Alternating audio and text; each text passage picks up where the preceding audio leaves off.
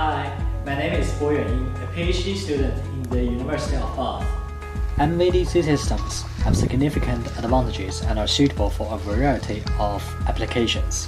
However, if a fault occurs in the system, the large DC fault current could cause irreversible damage.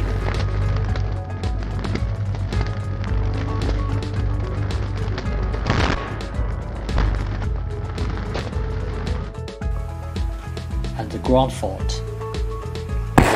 To prevent this from happening, the fault must be cleared in a very short time by DC circuit breakers.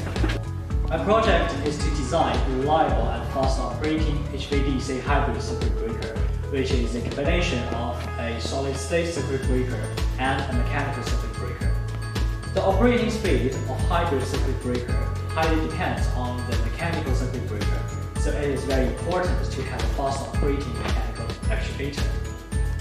There are two types of actuators, the moving magnet actuator and the moving coil actuator. What I am currently doing is to compare these two types of actuators to investigate which one has the better performance for circuit breakers use. The moving magnet actuator has a permanent magnet armature which could move on a vertical path because of the magnetic field generated by the exciting coils.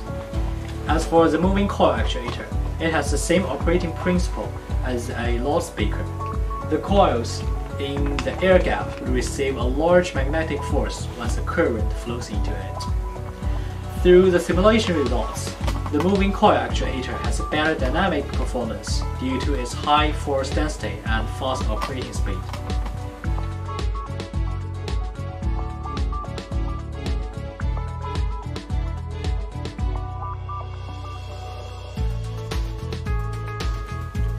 For the future works, I'm going to design and construct a mechanical circuit breaker prototype with an optimized actuator. This experimental platform is a DC fault test circuit which could generate 1000 amps fault current to test the DC circuit breakers.